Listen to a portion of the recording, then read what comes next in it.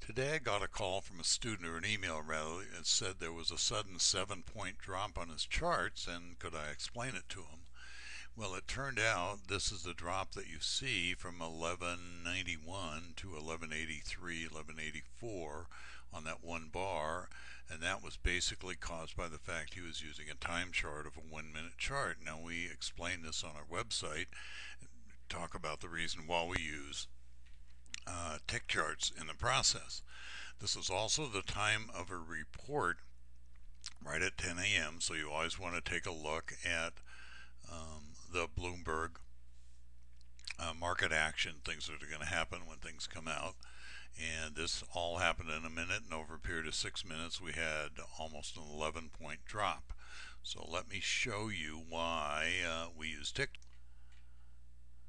Okay, here's a tick chart of the same time frame, and I put some vertical lines in here on my own just to show you a couple of things. First thing, if we look at the far left line, we see that at 9:59, 1 minute before the report was released, people had insider information. Now, that's illegal in stock trading, but not illegal in the futures market because you're betting on the direction of the futures contract. You can also see, I don't have it in great detail here, but the market was being pushed up at this point, and that's something the professionals call painting the tape, which basically tries to get you on the wrong side of the market, thinking that the price is going to go up. Now, if you think about this, the Fed has no place to go. It can't lower interest rates. It can only keep them low. And so that would cause an uptick. And if they say nothing is going to change, there's nothing to stimulate the market to go anywhere. The Fed's got itself painted into a corner. But basically, they're talking about a long, slow recovery and all this. And at this point, when the housing numbers came out negative, everything dropped like a rock. You can see that happened even before the report was listed. Okay, people had insider information.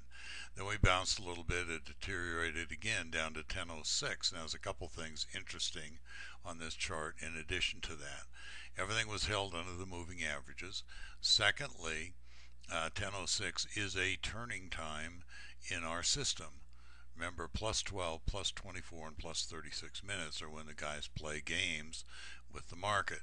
Now, this kind of bounced here and took off higher, but what I wanted to point out to you is that this one bar from before were all these bars on tick charts, and a lot of people jumped in the market and made a lot of money.